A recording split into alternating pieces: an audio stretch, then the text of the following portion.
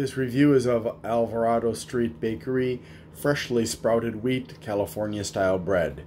It is non-GMO, as you can see, made with organic sprouted wheat. And well,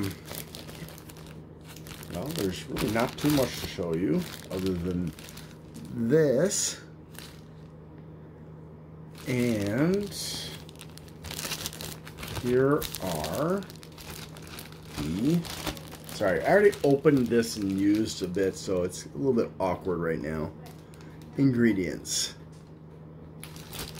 And nutrition facts and the blurb.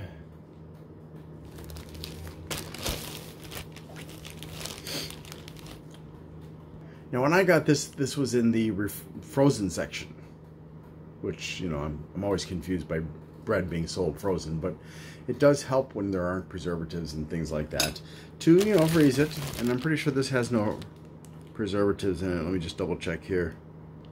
Yep, I don't see any preservatives, so it will be important to keep it in the fridge. This is what it looks like. It's very dry,